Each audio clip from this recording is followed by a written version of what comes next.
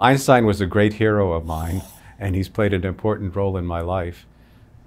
In many ways, I try to model my scientific expositions and style on the early Einstein. For several years, I owned and lived in Einstein's house in Princeton. I was kind of his, in that sense, his successor at the Institute for Advanced Study. He added profound themes to our understanding of nature.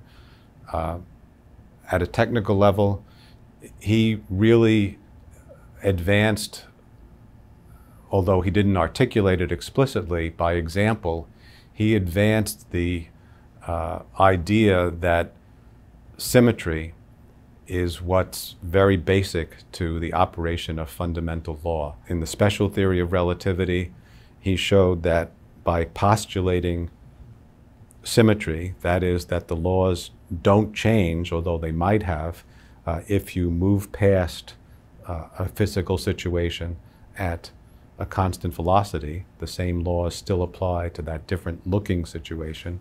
That kind of very conceptual idea of how physical law is constrained set a new style in physics, that you assume that the world doesn't change when it might have under various transformations.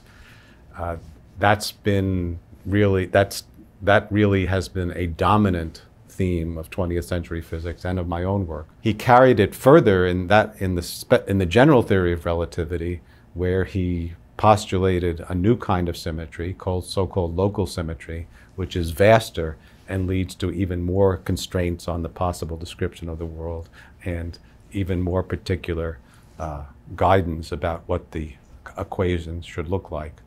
And that kind of strategy has been spectacularly successful in a generalized sense, although we need some extra tricks, but in a generalized sense, that's the main trick that allowed us to figure out not only the correct theory of gravity, or actually a very, very good theory of gravity, which is Einstein's general theory of relativity, but also in the subnuclear domain, where we had to guess fundamentally new laws for fundamentally new interactions, which were very unfamiliar, the so-called strong and weak interactions. It turned out that this kind of hypothesis of grand symmetry was the right way to go. So in addition to being a beautiful idea, it's turned out to be an extremely fruitful idea. It's led us to a description of interactions or new kinds of forces where otherwise we would have been completely at sea.